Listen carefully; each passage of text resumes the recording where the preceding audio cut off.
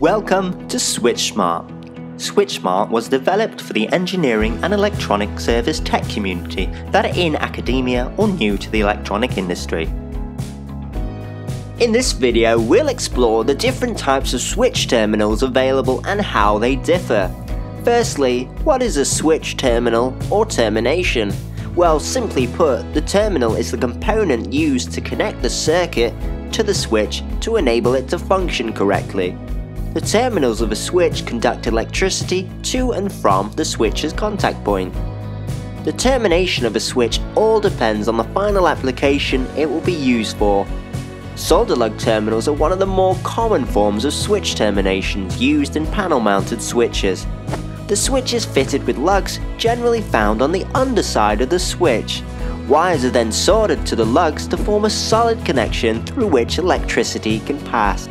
Because of this extra step of sourcing and connecting the wires, solder lug terminals may not be suited for large-scale productions.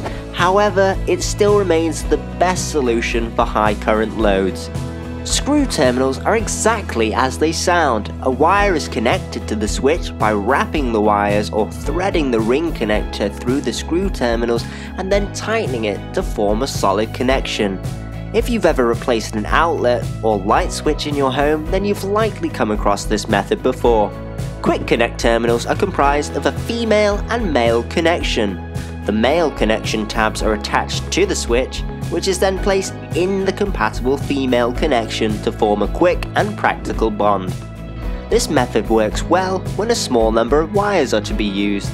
It's also useful when replacing a damaged switch, as no additional soldering of wires is needed. Wire leads are another popular choice, namely for convenience and cost effectiveness. Pre-wired leads extend from the rear of the switch, where they can be easily attached to the circuit in the most convenient way for the current configuration. Often the wire connection to the switch will be sealed by a molded boot or an epoxy resin, meaning the switch is sealed, providing even greater protection from dust and moisture.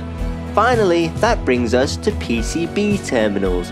Either the through-hole or surface mount method is used to connect the smaller switches to the printed circuit board.